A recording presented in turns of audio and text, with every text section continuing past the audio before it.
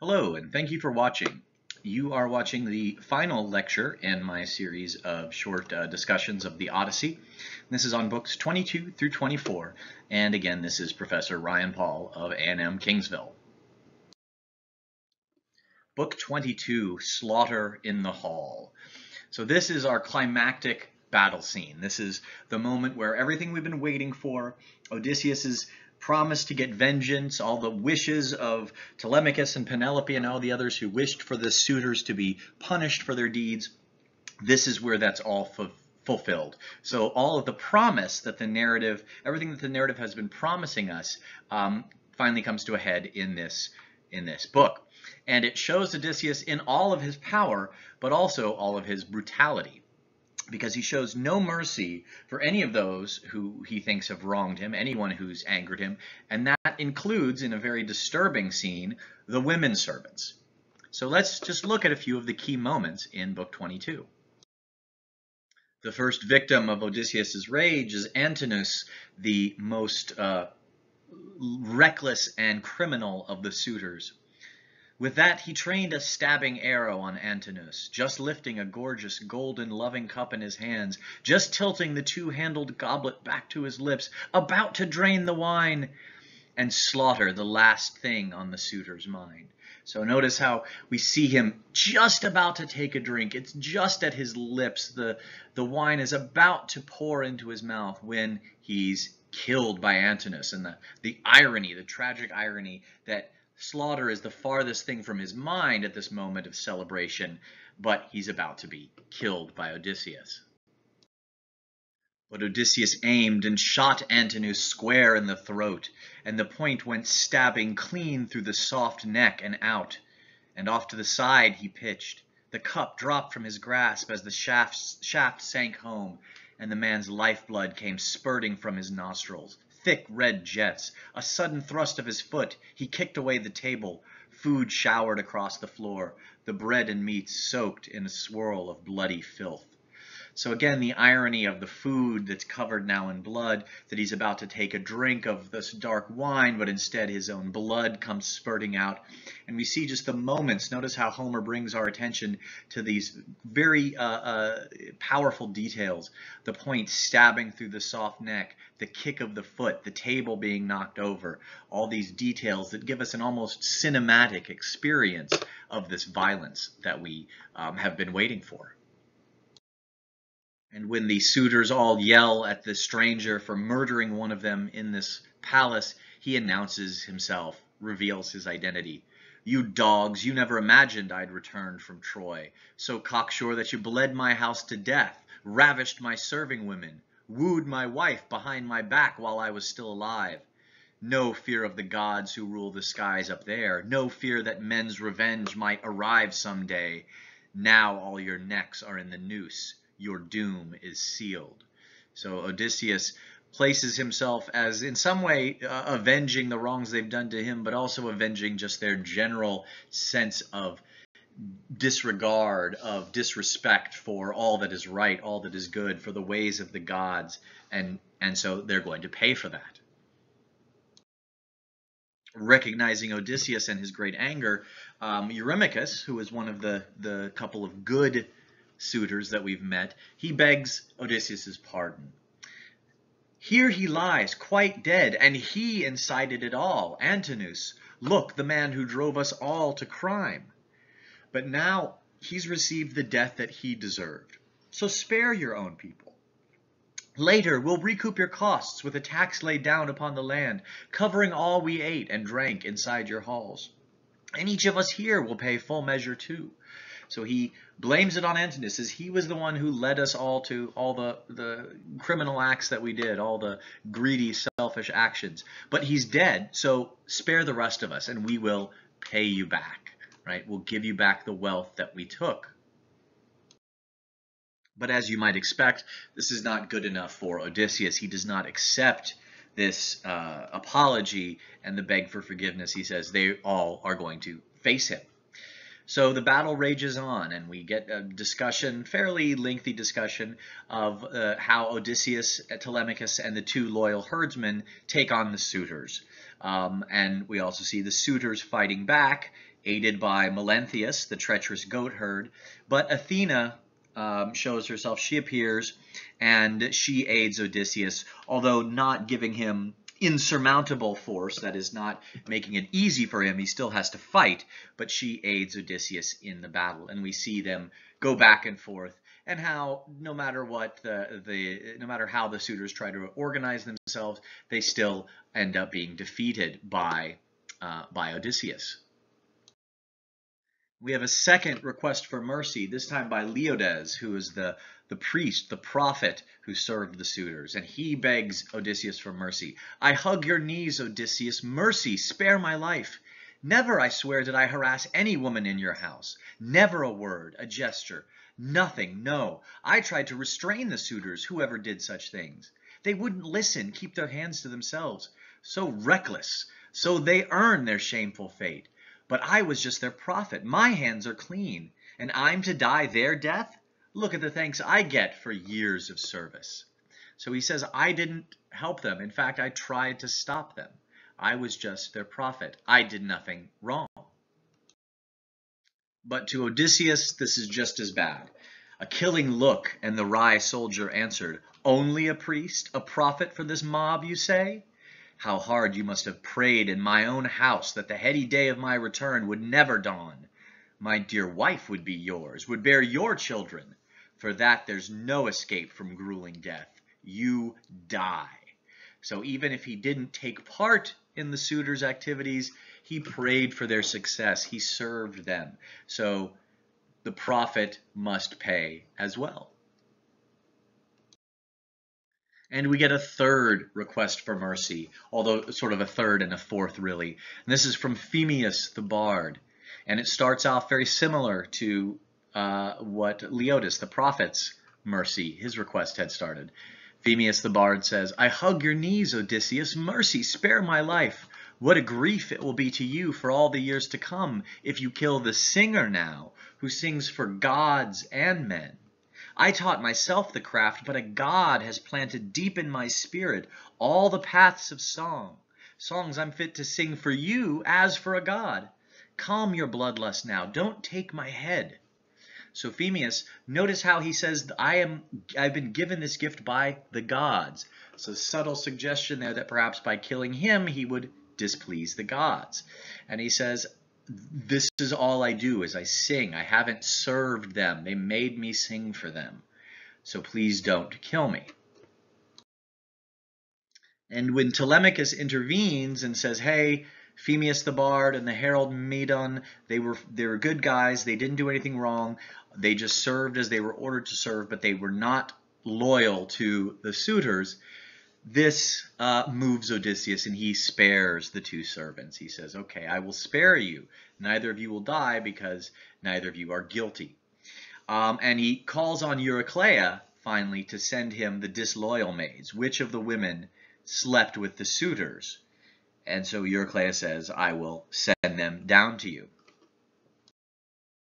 And here we get some of the most disturbing moments, perhaps, in the poem, when Odysseus orders the death of these serving women. To Telemachus he says, and once you've put the entire house in order, march the women out of the great hall, between the round house and the courtyard's strong stockade, and hack them with your swords, slash out all their lives, blot out of their minds the joys of love they relished under the suitors' bodies, rutting on the sly. So Odysseus feels they should be punished for their sexual indiscretions and for their pleasure with the suitors. Of course, we might ask ourselves, how much choice would a servant woman really have had if some nobleman wants to take her to bed? Probably very little. So Odysseus's cruelty seems, from our perspective, his actions seem rather cruel, rather unfair.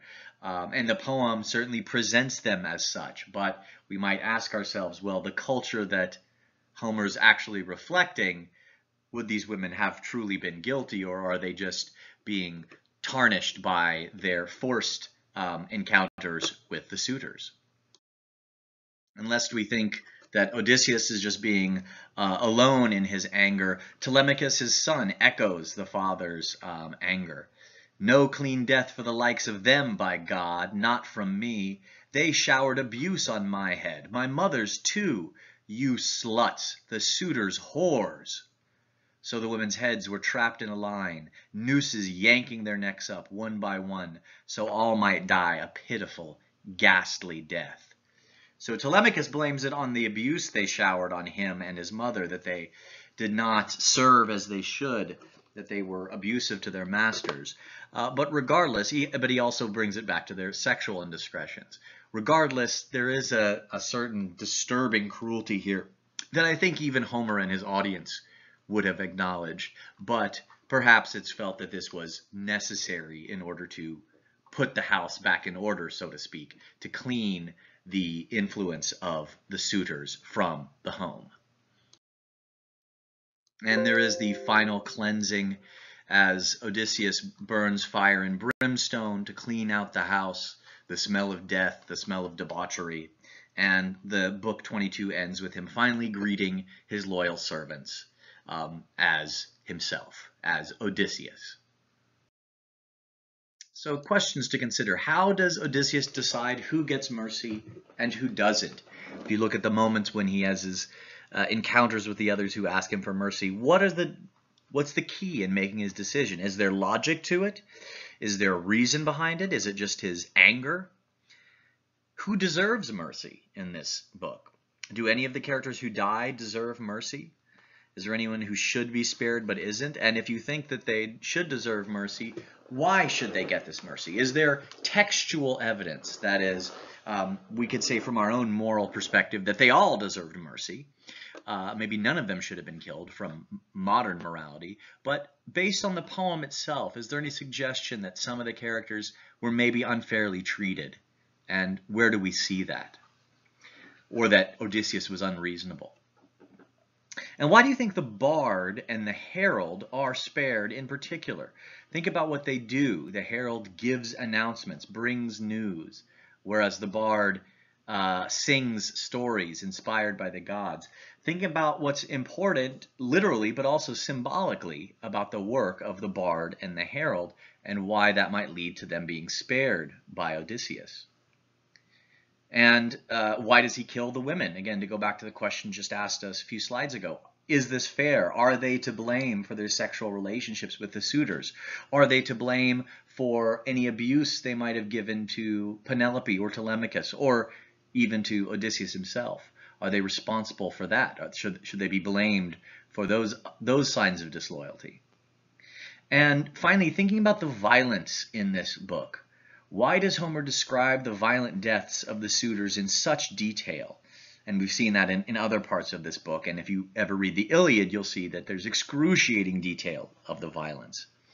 So what's the effect of that detail upon us as audiences? How does it compare to other extremely evocative descriptions that Homer has made? What's the purpose of this poetic description of horrible violence?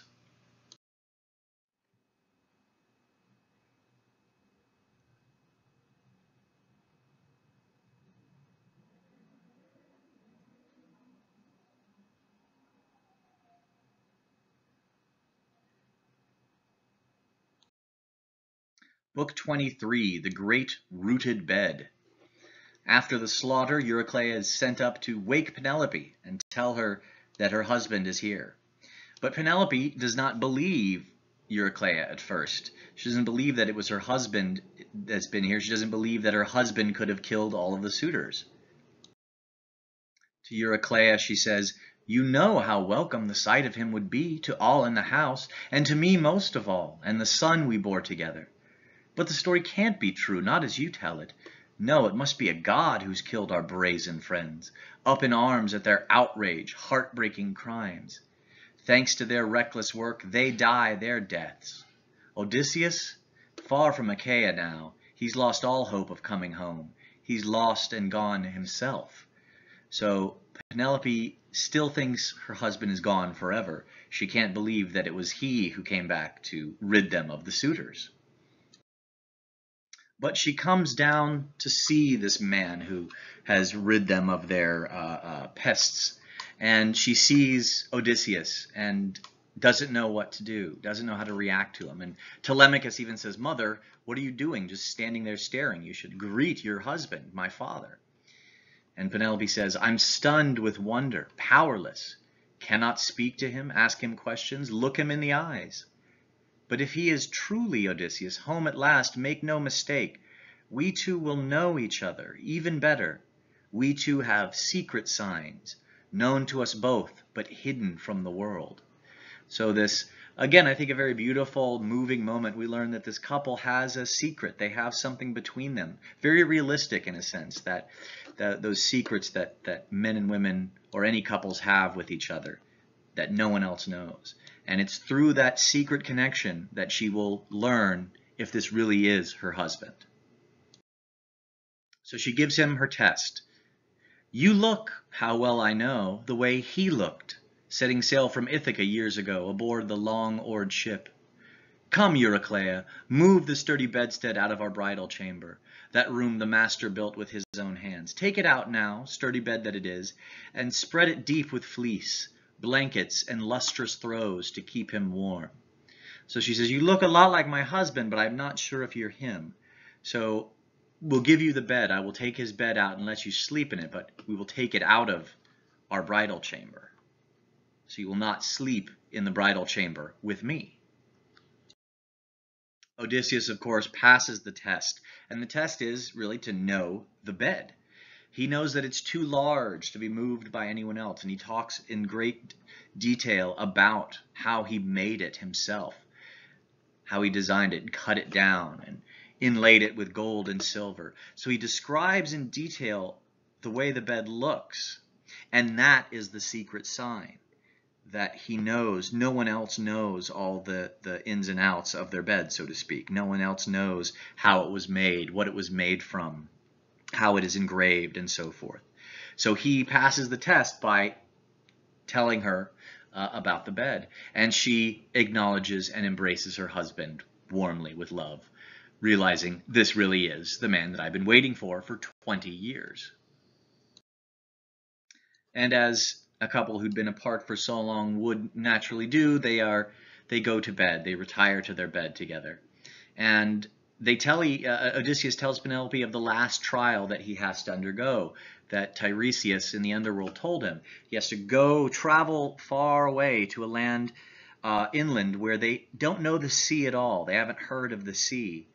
And they'll see him carrying an oar, and they'll say, "What is that? Is that something for chopping down grain?" And when he reaches this land where they don't know the ocean, they don't know the sea or anything of sailing, he is to make a sacrifice to Poseidon there. And so the two enjoy their marital reunion. They enjoy their pleasures of each other in bed. And they share their tales. He tells her everything that's happened for the last 10 years, including, apparently, his time with Calypso and his time with Circe. And she tells him of all her trials and tribulations with the suitors. So they have their evening reunion. And book 23 ends with Odysseus planning the next morning, planning to recoup his losses. He says he will get it all back within time. But he says to his wife, "Be careful, because the suitors' families will want vengeance. So while I'm gone, you need to lock yourself up. Be careful about that." And in his last act in this book, in the poem at least, he sets off to see his father, Laertes, who, as he knows, has been bowed down with grief ever since his son's departure. Just a couple brief questions to consider. Why does Penelope not believe Eurycleia at first? And what does this show us about the depths of her despair, her attitude towards her lost husband, etc.? How does it compare to, for example, the behaviors of Eumaeus in previous books, or Laertes, as we'll see in the final book of the poem? And what does it say about the psychology of sadness and loss, how we behave as humans when we lose something or when we despair of ever regaining something or someone? And then considering the secret sign, and the secret sign is their bed and the designs on their bed. Why is that the secret sign? Is there something particularly meaningful or symbolic about it being their bed in their bridal chamber? Just think about that as a symbol, as a metaphor, and what is communicated about their relationship through their mutual recognition of the bed.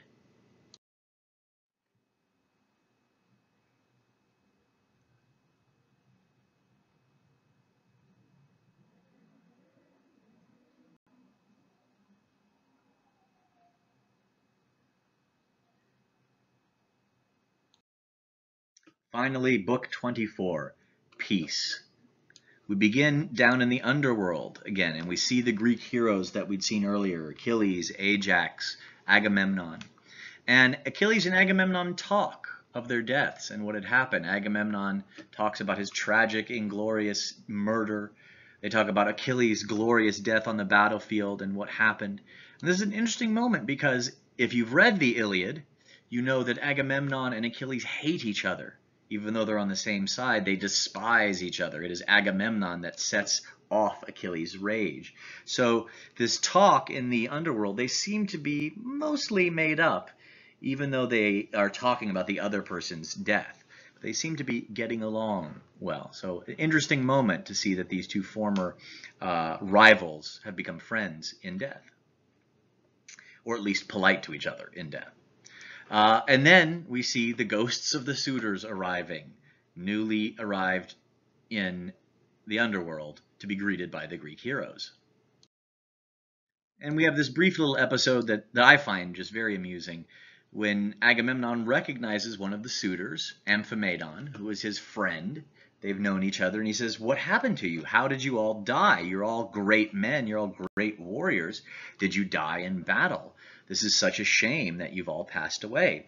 And Amphimedon says, "Well, it was Penelope and Odysseus. Odysseus killed us," and he goes through the story of how Penelope tricked them and kept them at bay for so many years and set out the plan to have Odysseus slaughter them, etc., etc. And he's very upset about this. And then what I find very funny, Agamemnon, who again is his friend and who has just said, "Oh, hey, I'm so sad to see you have died. How did it happen?" After hearing this, Agamemnon says, "Well, great, that's good for Odysseus and Penelope. She's such a great wife to have." So I find that just rather amusing that he tells this guy, "Oh, those people who killed you, well, they're such great people. I'm glad about that." A little bit of humor, perhaps, near the end. Back in the Ithacan countryside, Odysseus arrives at his father's farm to find him alone working the fields, planting a tree. And he is clad in filthy rags, in a patched, unseemly shirt, and round his shins he had some oxhide leggings strapped, patched too, to keep from getting scraped, and gloves on his hands to fight against the thorns, and on his head he wore a goatskin skullcap to cultivate his misery that much more. Not sure exactly why the goatskin skullcap cultivates his misery further. I haven't been able to find an answer to that. But the point here is that the father is literally on his hands and knees, digging in the dirt, and he is dressed in this filthy, unbecoming way. He's dressed like a man who doesn't care anymore, like a man who is sunk deep into despair. And Odysseus thinks for a moment about how he should approach his father. Should he be open and say, "Here I am, I've returned," or should he test his father? And he decides, once again, as we know Odysseus is prone to do, being a man of cunning, he decides to test his father in another scene that some have found unnecessarily cruel on Odysseus's part. So he approaches Laertes as a stranger, and he says, "Excuse me, is this really Ithaca? Is that where I've landed? If so, I would like to find a man that I once met and exchanged gifts with. He's the son of a man named Laertes." That is, Odysseus himself. He says, I'm looking to find a guy named Odysseus. In response, Laertes says, "The land you've reached is the very one you're after, true, but it's in the grip of reckless, lawless men. And as for the gifts you showered on your guest, you gave them all for nothing. But if you'd found him alive here in Ithaca, he would have replied in kind, with gift for gift. How many years ago did you host the man, that unfortunate guest of yours, my son? There was a son, or was he all a dream?" So a rather poignant moment, heartbreaking moment, as the father, who's been lost his son for so long and been living with the grief of his son's absence for so long, he even wonders briefly, Was there ever really a son? Did I really have one? Or is it just a dream of happiness, a dream of a noble son that I had that has been lost? It's almost as if the loss, the absence of his son, is more real than his son was. So it's a very heartbreaking moment. And Odysseus tells his story, another concocted story about who he is. And notice the names he uses. Again, your translation might be slightly different, but in my translation, the names that Odysseus gives for where he's from and who he is, he says, I come from Romer town. My home's a famous place. My father is unsparing, son of old King Pain, and my name's Man of Strife. So these are allegorical names, much like the champions we saw earlier, Broad Sea and so forth. I come from a town called Romer Town. I come from the place where people roam. I've descended from the King of Pain, and I am a man of strife. So it's both announcing who he is and that he's a warrior, a fighter, but also someone who has suffered and experienced a great deal of strife in his life. So he's sort of giving a little coded introduction. So even though it's a fake story, even though it's a lie, it has a truth to it as well. And when Laertes hears that it's been 5 years at least since this man saw his son Odysseus, he falls once more into even further grief. And it's this that finally brings Odysseus to reveal himself. A black cloud of grief came shrouding over Laertes.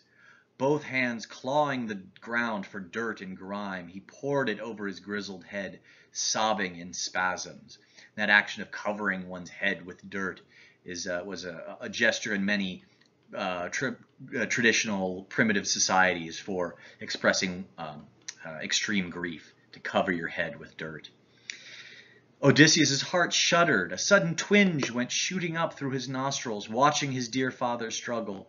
He sprang toward him, kissed him, hugged him, crying, Father, I am your son, myself, the man you're seeking, home after 20 years, on native ground at last. In a very moving moment, he goes on, he says, look, this is the scar I received, or I can point out all the trees that you gave me when I was a child. So it's a very passionate, moving reunion of father and son as the grief of the father is finally lifted. So we have a family reunion. Laertes is restored to health, he is bathed, reclothed, Athena gives him back his beauty, and he feasts with his son and grandson. But there's another family reunion going on back in Ithaca, and that is the families of all the suitors are gathering their bodies out of the palace and mourning for their deaths. And one of them, Eupeithes, the father of Antinous, who we remember was the worst of the suitors, gets the rest of the crowd riled up and rallies them to avenge themselves upon Odysseus. He says, he killed our family, now we must take our vengeance on him. So this is, remember, what Odysseus had been afraid of, that once he got vengeance on the suitors, their families would want vengeance on him, which of course would then lead to whoever's left on his side wanting vengeance, and back and forth.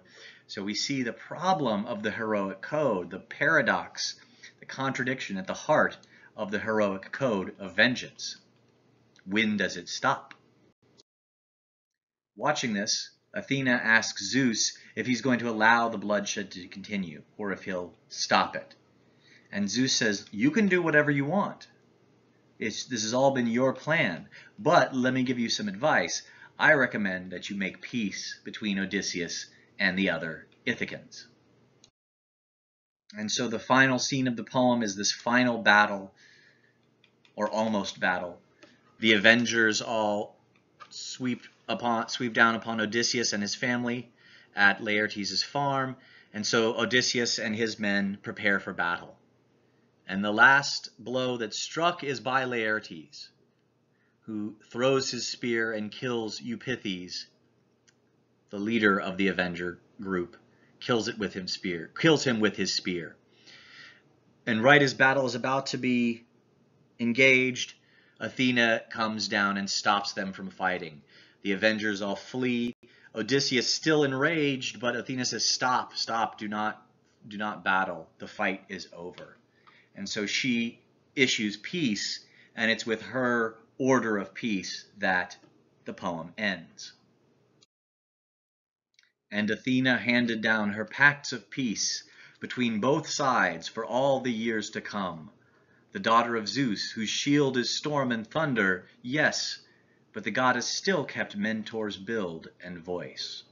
So somewhat odd, perhaps maybe even anticlimactic ending. We don't know what these pacts of peace are or how they were enforced, but they held, apparently. We don't know why she does this in Mentor's voice or why that's the last mentioned detail, but she did this in the appearance of a human. And so the gods give us peace. The god who started it all in some way, Athena, who started the whole Odysseus' whole journey, now becomes the one to ensure peace, to end the journey, to end the narrative on a note of completion and fulfillment. A few questions for you to consider. Why does Odysseus test his father? What is he hoping to find out? Or is this just Odysseus, being cunning and tricky the way he always is? Do you think this test is cruel? Should he have just gone and said, "Father, I'm home"? Or was it somehow necessary? Did he need to wake up Laertes in some sense, make him see his own grief in order to bring him out of that despair? The Avengers, the family of the suitors, do they have a right to vengeance against Odysseus? What is their right based on? Or why don't they have a right to that vengeance, if you think they don't? Why does Athena have to step in to end the conflict? What does that mean, both literally and symbolically? What does it suggest about the nature of war, the nature of violence and vengeance? And is it significant that the last lines of the poem tell us that Athena made the peace, yes, but she did so in the figure of a human, in a human voice? What's meaningful about that last detail? Again, does that tell us anything about the role of vengeance, the role of violence and war in human life, in human society, and the possibilities, if there are any, of getting past conflict, getting past war, living a life of peace?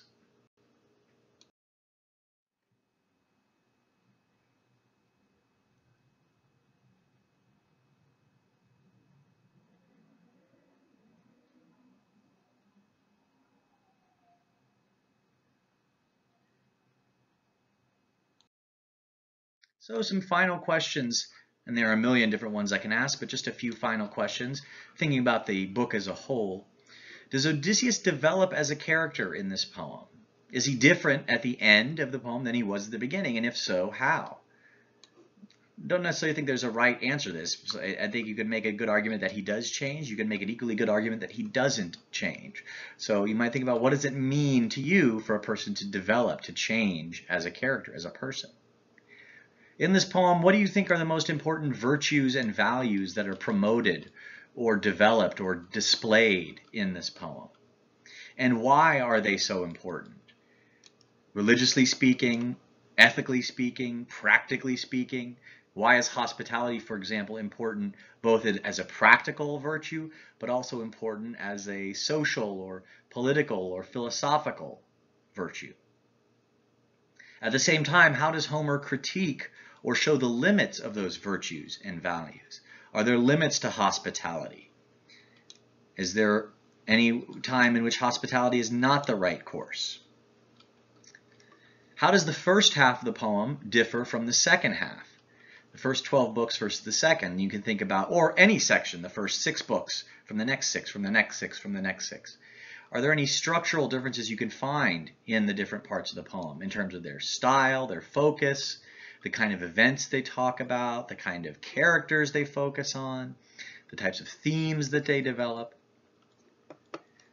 How important are the gods to this story, and in what way are they important? Both, again, literally as part of the narrative and figuratively as representatives of some larger idea or concept. And what attitudes towards the gods does this poem display? Is it always positive? Is it ever negative? Does it encourage us to be critical or skeptical towards the gods? Is it praise their virtue? Does it just present them as realities that we have to deal with? What's the attitude? What elements in this poem, in this story, seem most influential to you? That is, in terms of being a part of later art. What aspects of it? Are there characters or character types? Are there aspects of the narrative structure, certain types of events, themes, etc., images, any that have become familiar to you from movies that you've watched, other books or poems that you've read, any other types of stories? How do they draw on the Odyssey? What elements from the Odyssey make their way into other stories? What elements in the story are the most troubling or strange or confusing from our modern perspective? And what about them is troubling, strange, or confusing? These can be things that we find morally or ethically troubling, like the slaughter of the maidservants, or things that just seem confusing in terms of their rituals, or strange, like the responsibility to give such lavish gifts. And again, think, why is it strange? Not just, well, because it's weird, because we don't do it, but what does that say about our culture versus theirs, about the different assumptions and understandings of the world that we hold in our culture versus theirs? So what cultural, moral, ethical beliefs, what historical context or knowledge, any ideas about ancient Greece that you need to keep in mind, that you need to be aware of in order to better understand this poem? That is, how do you keep from, another way to put this is, how do you keep from making modern assumptions about culture, about morals, ethics, about science? What do we have to set aside in our modern assumptions in order to better understand this poem on its own terms? How do we come to this poem and understand it as an ancient Greek would, as opposed to understanding it as a 21st century American? How can we do that? So that is the end of the Odyssey. Make sure you review the last books of the Odyssey. If you haven't already read them, read them again if you get the chance. The online quiz will be put up shortly. The online quiz on books 19 to 24. Because of the delays this week, that's not going to be due until Saturday at midnight. And next week, we will begin our final text of the semester, Ovid's Metamorphoses. So next week, we'll be reading books 1 through 10. We'll have a quiz on books 1 through 5 on Wednesday and on the books 6 through 10 on Friday. And then we'll finish it up in our final week of class. If you have any questions, of course, you know how to contact me. I look forward to hearing from you, and have a great weekend.